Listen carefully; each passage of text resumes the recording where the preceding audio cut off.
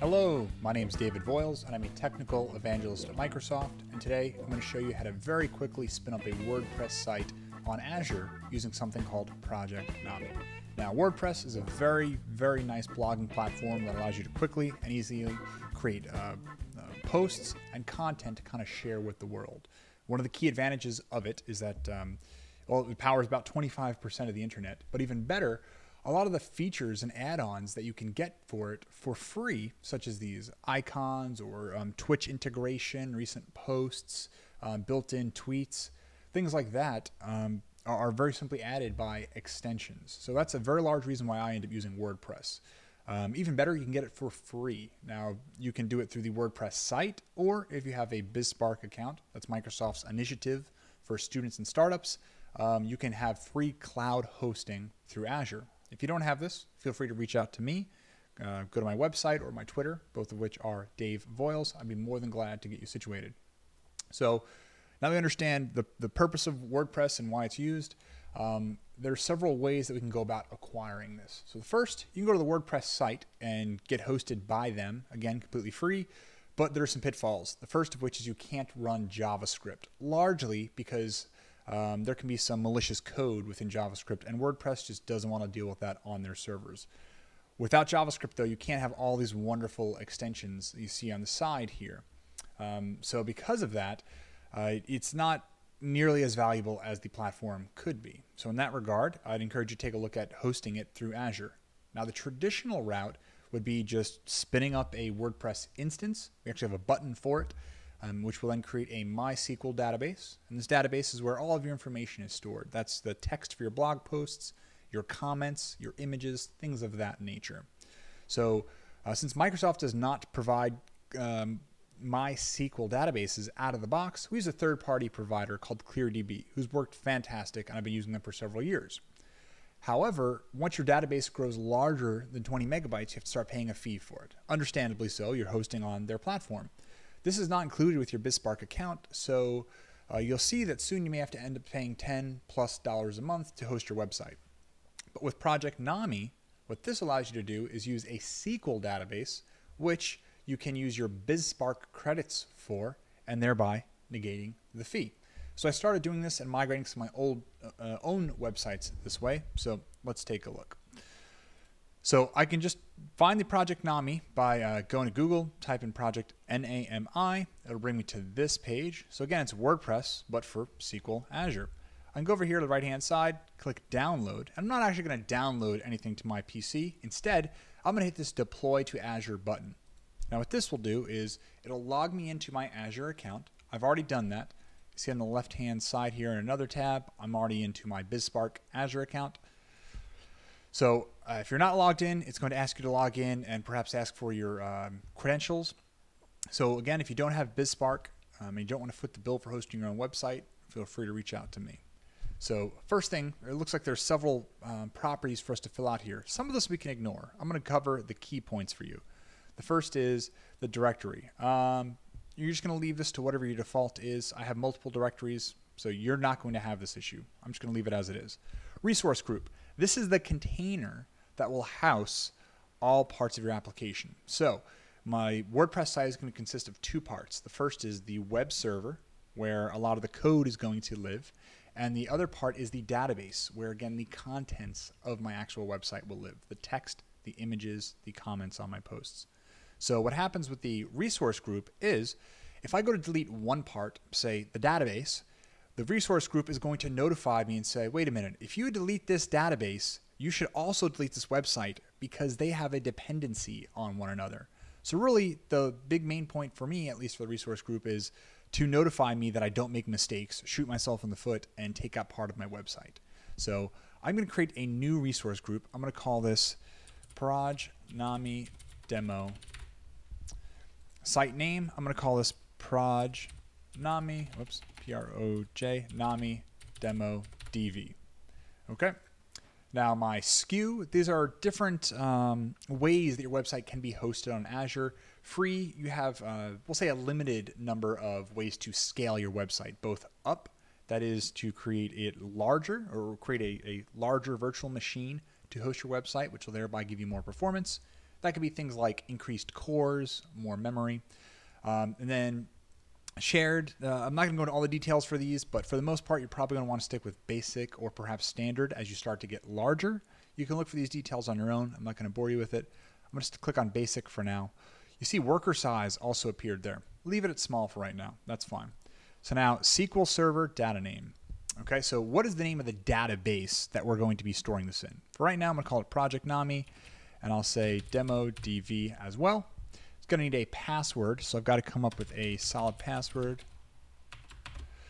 And then I'm going to need a administrator login. So how am I going to access this database if I had to get to it on my own? Well, I'm going to use this name, Dave Voiles, and the password I just entered. And then finally, SQL collation, leave it at the default value.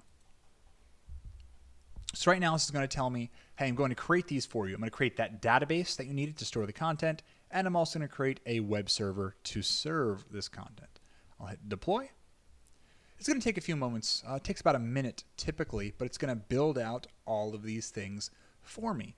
It's going to start to deploy, and really what's happening behind the scenes is there's a script running that's going to stand up or instantiate all of these services on Azure for me.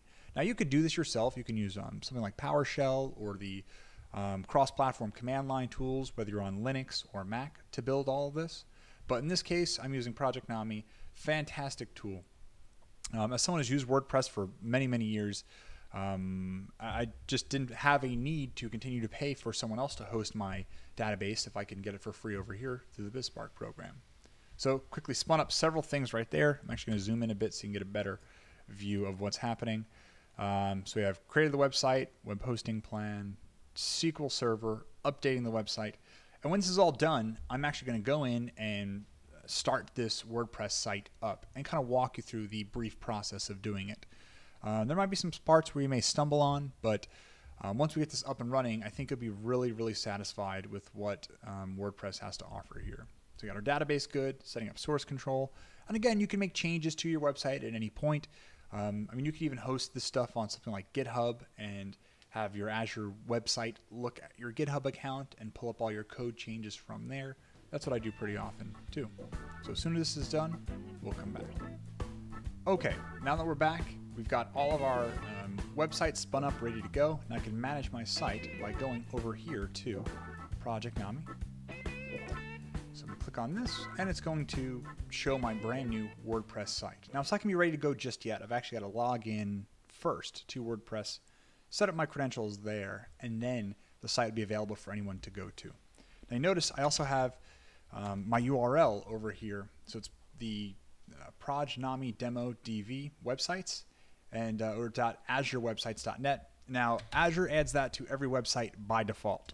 So what happens is you can go to a domain provider, a service such as Namecheap.com or GoDaddy, and you can buy a domain name there and then map it to your actual website. And that's exactly what I do. So when you go to davevoiles.com, you're not actually going to davevoiles.com. You're going to that address, but it's actually pointing you back to davevoiles.azurewebsites.net.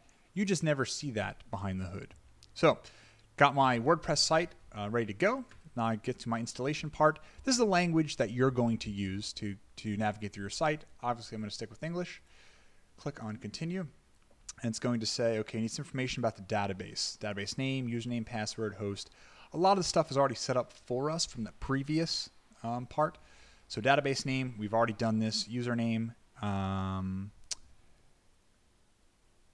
your MS SQL username. Note if using a SQL Azure username is of the form user. Okay, so leave that alone. That's the username we've already set. Password, we've set that before. And then our database, yes, that's fine. Let's go to submit. So table prefix, by the way, you're not going to want to change this. So the default settings we've already set earlier. So looks like it made it through the part of installation. It can now communicate with our database. So now I've mapped our database to our actual website. Let's run the install.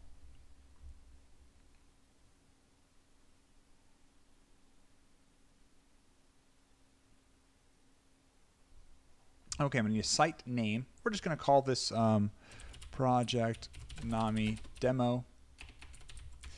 My username, I'm going to say Dave Voiles. That's perfect. Password, yeah, leave that for now. And my email, I'm going to say, yeah, we'll use my garbage email address. And I could say, hey, discourage search engines from viewing this. I'm going to say discourage for right now because I'm going to tear this website down shortly. But I'm install WordPress. It's going to take just a moment. You would obviously want search engine visibility. But again, I don't want anyone to really know about this because it's just a demo site that we're using. So it's going to take a moment, and then we will be good to go with our WordPress site. There we go. So I can click on login. Oh, I did not write down that password. I didn't think I was actually going to need that just yet. Let me see if I can go back. There we go. Let's see if this works.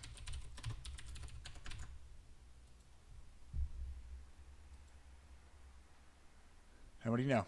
It worked. Cool. So here it is. Here is my WordPress site ready to go. So for you to access your WordPress site, you always have to go to the name of your site plus add a /wp-admin. So that's how you get to the login for your site always. And it's going to ask you for your credentials, so this way you can make changes to the site. If I'm actually going to look at the site myself, I would go to this website, and there we go. We have our WordPress site up to go. It's now ready to go. It's all the default information. It's telling me, hey, I have 2 updates I can install here. These are just updates to the theme, the CSS styling, and things like that. And then to make more changes to my site, I can actually go over here to plugins. I can go to add new. And what's going to happen is I can add all of these different plugins. I use actually several of these, WP Supercache, Askimit, Jetpack, all fantastic things. I've actually got a large number of plugins right here on my live site, daveboyles.com. So I'd encourage you to take a look at many of these, and I'll probably do a follow-up video explaining why I chose to use some of these as well. So again, if there's anything else I can do to help, feel free to reach out. I'm on Twitter and everything else, and my name is always Dave Boyles. Thanks for watching.